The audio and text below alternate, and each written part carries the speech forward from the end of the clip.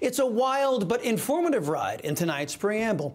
Mostly Senate never-Trumpers join their mostly socialist friends in an agreement in principle on so-called reforms in the wake of the Uvalde, Texas school shooting. The increased support for telehealth in this proposal, it did seem promising.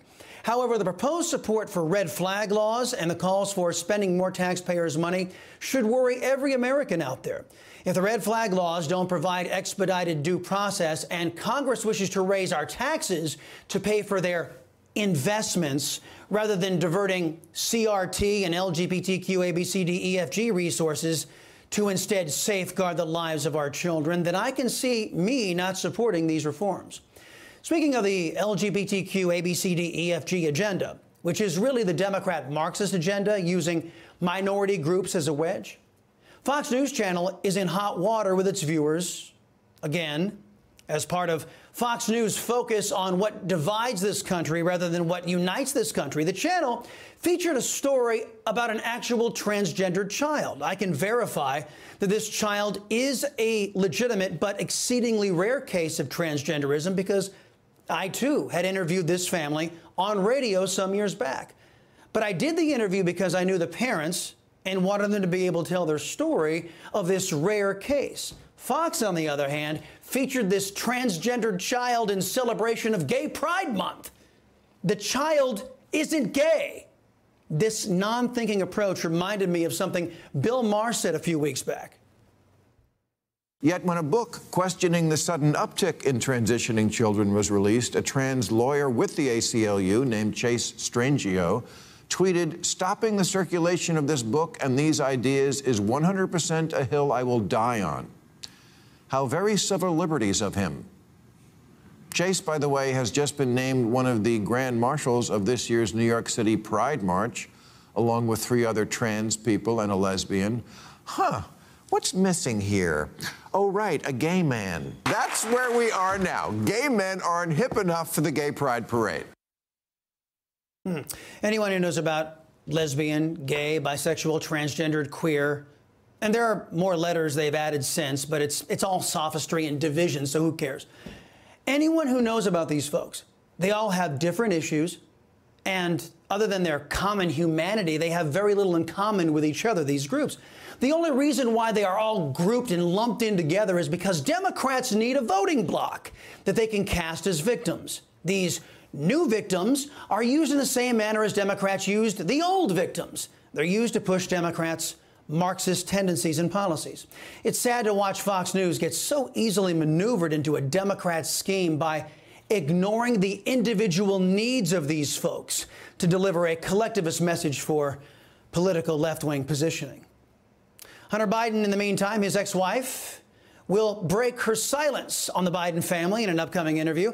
She's hawking a new book where she describes finding out that Hunter cheated on her with his brother's wife, the same brother who died of cancer. Great family, the Bidens. Speaking of the Bidens, Joe, the patriarch, the New York Times just openly fretted about how many Democrat lawmakers are concerned over Biden's lack of leadership. Some Democrats observe that the U.S. is, quote, falling apart.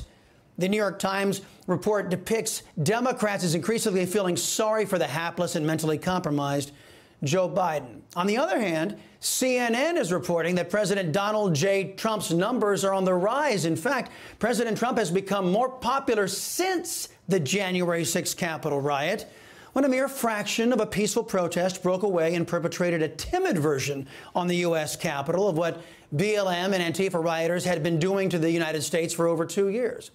Liz Cheney and Adam Crying Kinzinger couldn't bring themselves to call for investigations when leftists killed cops, beat cops, burned down our neighborhoods, took over our neighborhoods, declaring themselves autonomous outside of the USA, or looted stores. But when a few hundred folks walked through the Capitol, harmed police officers, and broke some windows where Cheney and Kinzinger and other Democrats work, well, that's when they start moving heaven and earth. In truth, this kangaroo court is stacked with Trump haters and no defense for one reason and one reason only: to make sure America First policies are never implemented in this country again. That could be why Democrats' one-sided kangaroo court is one big tune-out for our country. The big 3 networks took it on the chin in the ratings. I guess when Americans are plagued with crime in the streets, rampant illegal immigration, record-breaking gas prices, empty store shelves, and can't even feed their babies formula, Liz Cheney's little vendetta against President Trump seems rather trivial to real Americans. Oh, by the way, reports are now surfacing that Chuck Schumer and Nancy Pelosi were told ahead of time about potential threats to the Capitol on January 6th. According to Just the News, FBI intelligence warnings that January 6 protesters might violently storm the Capitol, target lawmakers, and blockade Democrats in the tunnels was never sent to frontline police commanders and officers, but was quietly emailed the night before to a top aide to who? Senate Majority Leader Chuck Schumer.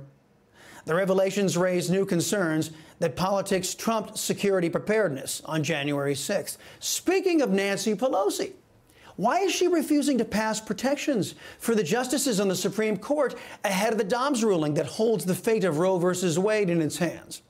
After a crazed gunman was arrested saying he was going to kill Justice Brett Kavanaugh, the radical group Ruth Sent Us sent out a little tweet targeting people of faith, Justice Amy Coney Barrett, and her 7 children.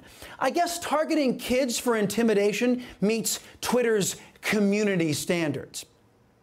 But some are openly questioning if the Speaker of the House, Nancy Pelosi, is delaying a vote because she wants harm to come to a sitting constitutional justice just so Biden can appoint another leftist who doesn't know what a woman is to the high court.